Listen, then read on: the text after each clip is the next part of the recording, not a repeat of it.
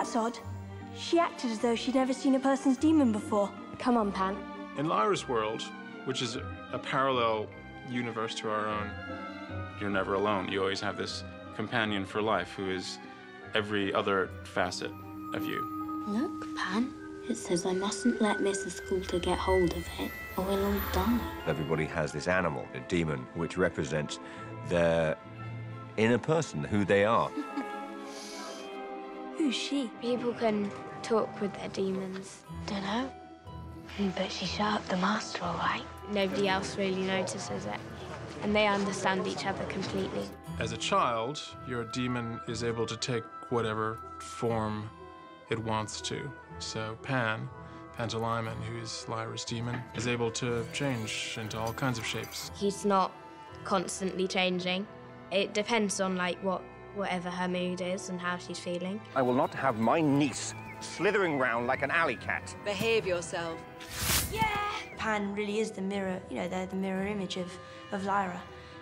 I think having a demon is like, instead of wearing your heart on your sleeve, it's your heart walking side by side by you. Pan, it's her. She's running the Gobblers. We've got to get out of here. I think the demon is the voice inside your head, your sort of gut feeling, saying, oh, maybe you shouldn't do that. And that's what the demons are, except they just express it out loud and they're visible, they're out there. When you get to puberty, when you sort of become an adult, it fixes shape, and that's the person you are. Lord Asriel has a snow leopard, and that's who his inner self is. The worst thing that could happen is that someone would take your demon away from you.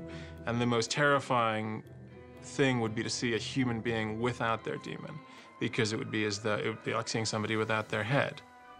However you feel, your daemon feels, and if it gets hurt, then you feel the pain that it feels as well. Let her go!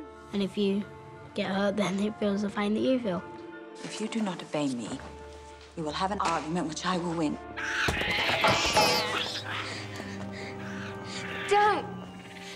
Please, it hurts!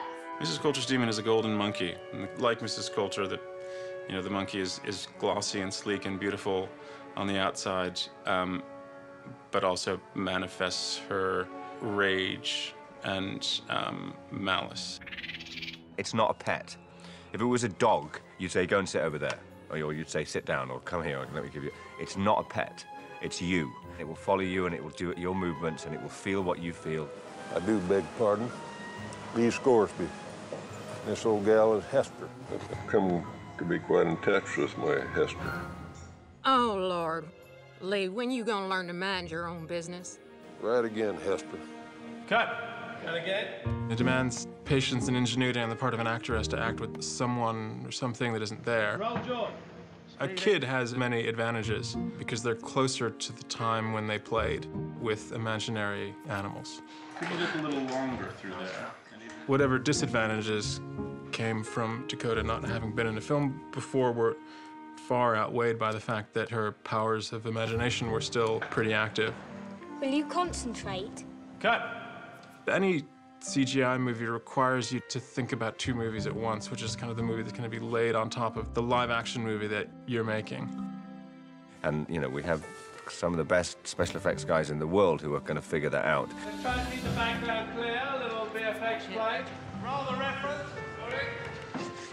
Nicole, holding the golden monkey, she needs to know how much it weighs and about how big where the head's going to fall and all those kind of things. Because she'll be sitting there either holding this green sock or pantomiming in the air, and we have to make sure that we can squeeze our guy in there and it makes sense.